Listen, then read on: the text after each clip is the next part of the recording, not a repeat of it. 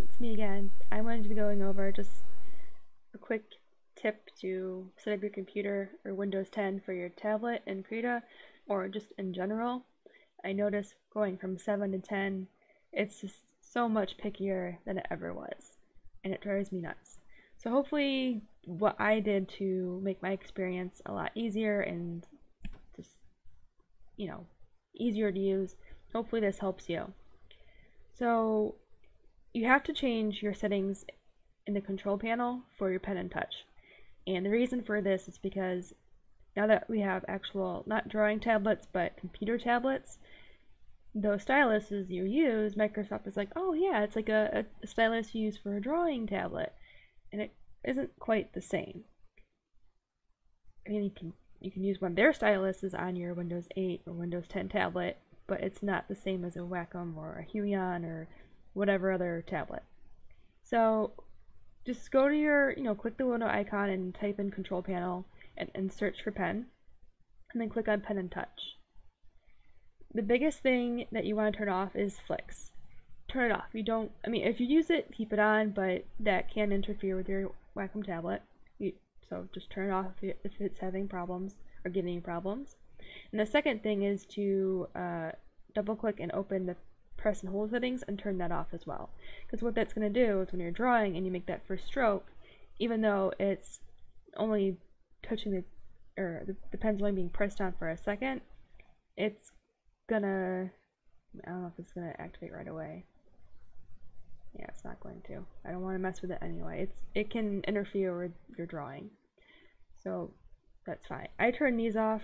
I don't use the eraser on my pen. I think it's because the Huion's, the one I have doesn't have that capability, so I just never bothered using it on the Wacom pen, and I just use the shortcuts on my keyboard anyway, which is faster to me than having to flip my pen over all the time. I turned the pen button as a right click equivalent as well, because I have buttons on my Wacom tablet for that. Why do I need this? I don't. Double click or double tap, I left it as it was, and this single click, that's default. You can't change it anyway. That shouldn't interfere with how your tablet works. So that's great. Now you want to go to your Wacom tablet properties. So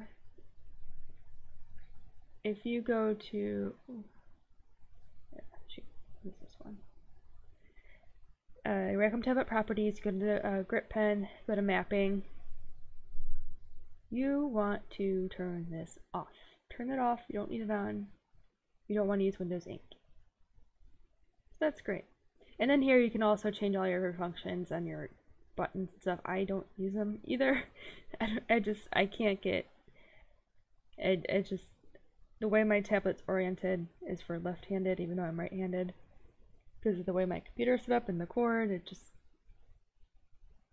I just don't use them.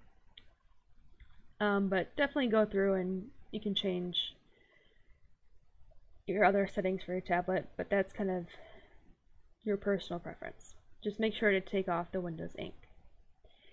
I am re-recording this part because I wanted to, I guess, explain it better and give a solution to what I was talking about before I started redoing this. Basically, what I was experiencing when switching from Windows 7 to Windows 10 was when I was drawing, I was getting like a 1-2 second delay on the first stroke. So instead of making a nice clean stroke like this or like this, it would just like stick here and then I can do it. So after doing a lot of research, I found a solution. I'm not sure why it is with Windows 10, because in Windows 7 I didn't have this issue, but here's the solution. Go to your settings and to configure Krita, and you go to your display.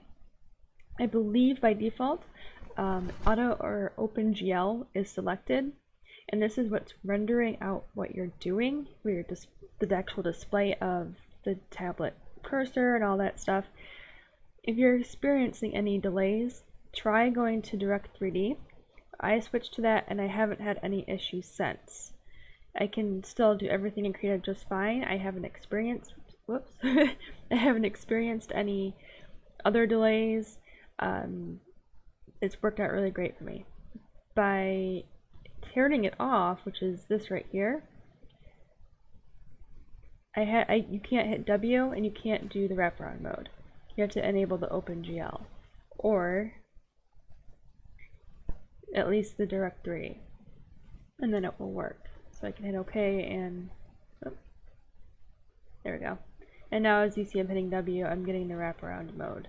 So that's one way to solve the problem if you're having any delays on your Wacom tablet when you're drawing. I don't know if that affects the Huron tablets or any other brand of tablet. I haven't tested that out yet, but I do recommend that's the best solution you're going to have in case you're like tearing your hair out, like, oh my god, why am I having this second delay here? And I'll actually change it for you just so you can see what I'm talking about. I'll put back to, just put it to auto. I'm going to restart Krita and then open new document. I'll see you in a few seconds. Alright, so I'm back with a new document. I have the OpenGL on. So right now it's okay, but as I keep going, well, it's just not going to do it. There you go. You can see with this stroke here, there was some lag. And there wasn't getting here, again there, again there. You can see how it's not giving me those, you know, it's not helping me draw. It's pretty bad. So yeah, that's what I was experiencing. Hopefully that helps you guys out when you're setting up Krita for the first time, or if you're switching to a new system, or you're trying out the Wacom tablets to start with, or any other issues you have. That's what I would start with. And then if you're still having issues, there is a list of compatible tablets on Krita's website. Some have been tested, some haven't. There's so many out there now, it's almost impossible to test them all. But at least we'll give you a starting point for compatibility. Leave a like, make sure to subscribe. If you are subscribed and you haven't been noticing any videos from me, make sure to hit the notification bell, because you will get, well, you're supposed to get a notification that I posted it by hitting the notification bell. So hopefully that will help too. Alright, thanks, and see you in the next one.